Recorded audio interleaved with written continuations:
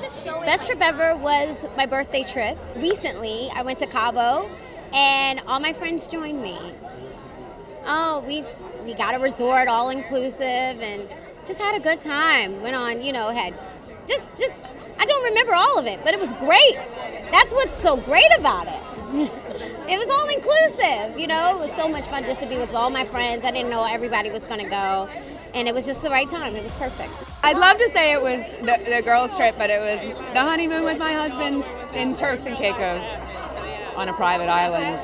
How fancy am I? When I say it out loud, it sounds fabulous, but it was.